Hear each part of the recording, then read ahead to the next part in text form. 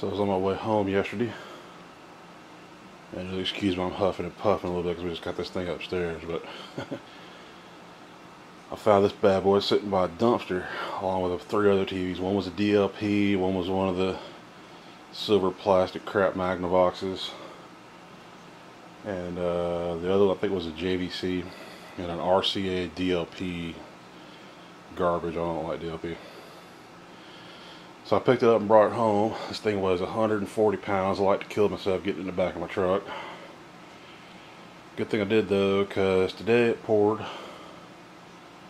And when I went back by this morning, all the TVs were gone that were sitting there. So either somebody who wanted them got them, or a scrapper got them to scrap them out for metal. But it works. Matter of fact, before I even brought it in the house, because it weighs so damn much, why would I want to bring it in if it didn't work? So what I did is I left it out in the back of my truck. I ran an extension cord out to it, turned it on, sure enough, fired right up. Got a good picture. It's a 1998, so it's about 17 and a half years old, I guess.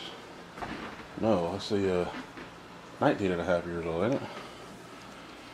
98, and next year will be what, 2018, so yeah. So it's got some age on it, but it still had a good picture. There's your model number. It's a KV-32S45 from 1998 of October. So, yeah. So it's about almost 19 years old, I guess.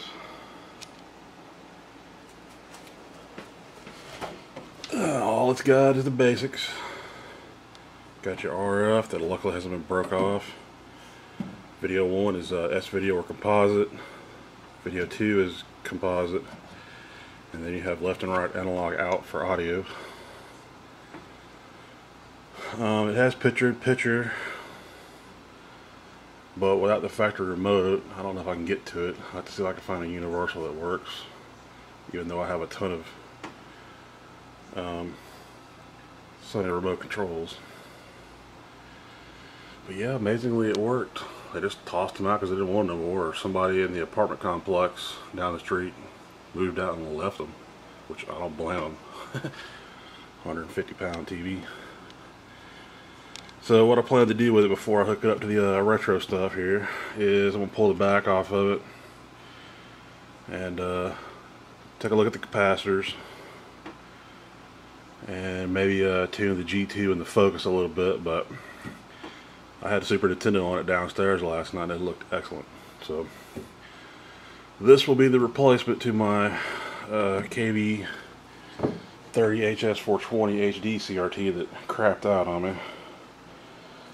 So that TV was just, it was a great TV. I loved it. Could do you know, all the different video inputs, HDMI and all that. But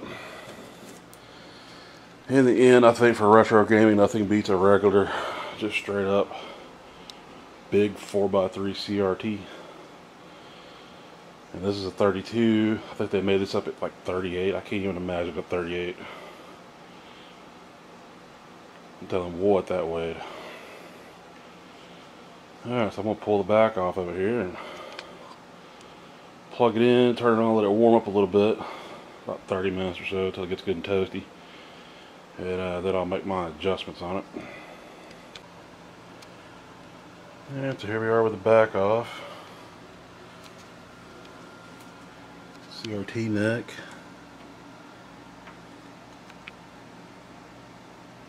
Doesn't look too bad. It's not all black and burnt up looking in there or anything. It's dusty.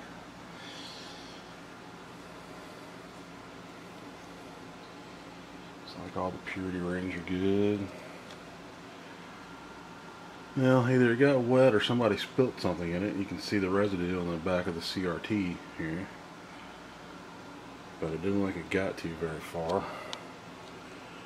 There's the CRT information for those of y'all interested. Tijuana, Mexico.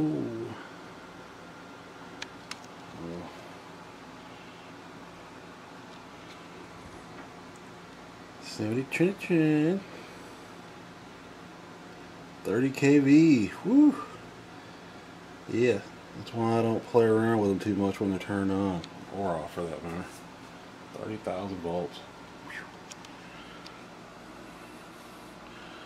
Another CRT sticker there, but covered up by the shield.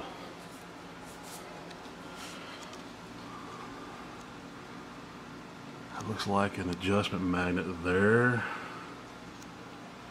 Looks like another magnet there. And I think that's all I see magnet wise to adjust the picture.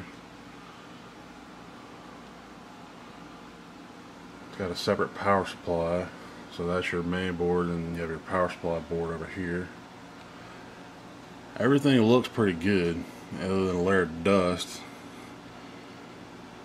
All the capacitors appear to be okay. Nothing looks like it's all swelled up.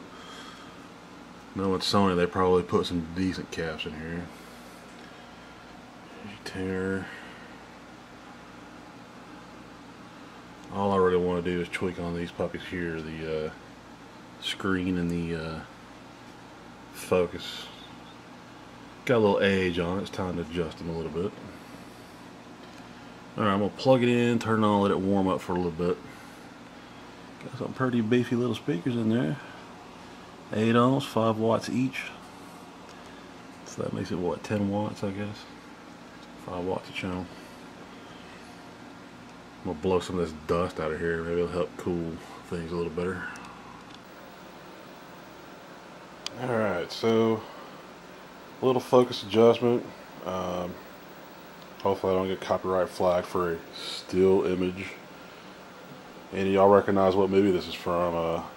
Drop me a line in the comments. The car you should recognize. Maybe if you're a car buff. But got the DVD player hooked up with S-Video. So I went into a little focus. It was a teeny bit out of focus, but it wasn't bad. Not even really much of a turn. So it's got real crisp text. And the G2 control, or the screen control, really all you got to do with that, turn it up until you see retrace lines, which will be lines going down the screen. And then back it off a little bit at a time until you don't get any more retrace lines, and then you're pretty much set. So I blew all the dust out back here as much as I could. Got all that off the jungle ICs and everything. Help keep it cool. And about almost 20 years worth of dirt laying on top of everything. But not bad for a 19, almost 20-year-old Trinitron. Pretty crisp. The text is nice and crisp.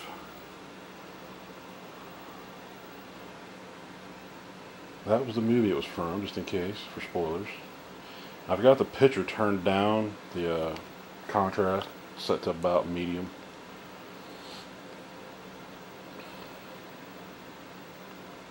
I'm not sure to get me a copyright strike.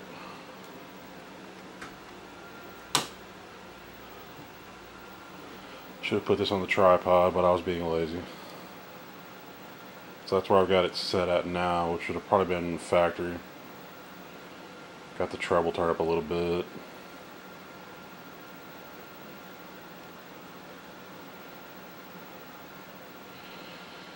I actually think these 90s Trinitrons were better made TVs than the 2000s Trinitrons. As y'all know if you've been watching my videos, and looking at the views on that high-def Trinitron that I had, the quality just wasn't there. Great picture, but I mean, it was made in 2005. I got it from the Goodwill. Now, I mean, it was somebody's, you know, everyday TV, so it had a lot of hours on it and all that, but still, you know, it just eventually failed. After about, what, I think I had a year and a half before it finally failed. It fell not long after I made the review video on it that y'all like so much. So, but this will replace it as my new TV for gaming. So what I'll do is I'll come back at the end of this video and I'll throw a game on, let y'all see what it looks like with a game on it.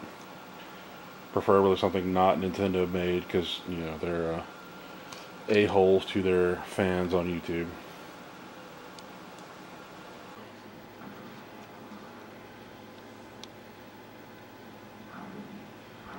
Alright, so here we are. It's the next day since I picked up that big 32-inch Sony here. Gave it a little bit of a focus adjustment on the flyback, and really nothing was needed on the screen control. It's pretty much as good as it's ever going to get. So Nintendo doesn't own Killer Instinct anymore. Maybe I won't get flagged for it. But yeah, I'm pretty happy with it. It's October '98 model, and today's what, October the 1st, so it makes it 19 years old today. Pretty damn good for a CRT of that age. It's got really good speakers.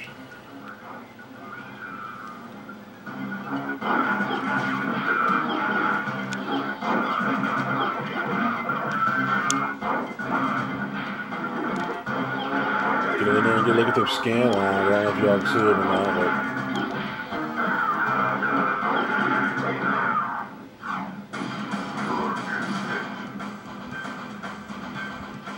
so yeah, that's a pretty nice CRT, heavy CRT, 150 pounds. But I think I've come around to the my life and gaming guys way of thinking when it comes to CRTs. The HD CRTs are nice, but I think, especially if you want good scan lines and everything, I think going with an old school 4x3 like this one is the best way to go. Especially if you're playing NES, Super Nintendo, stuff like that. N64 looks great on it. I mean, if I was flush with cash, I would take one of my two N64s and put an Ultra HDMI mod on it or something like that. But can't beat a Trinitron CRT. Here in the States, I can't think of anything better than the Trinitron CRT. So.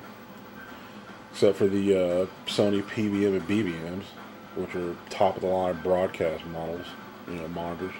So there you go, nice little 5-finger discount. Another good thing I like about these is compared to the HD CRT, which I had the back off of my HD. Y'all can look that video up if you want to. It's on my channel. You see how much more complicated they are. They have a lot of extra boards and stuff in them.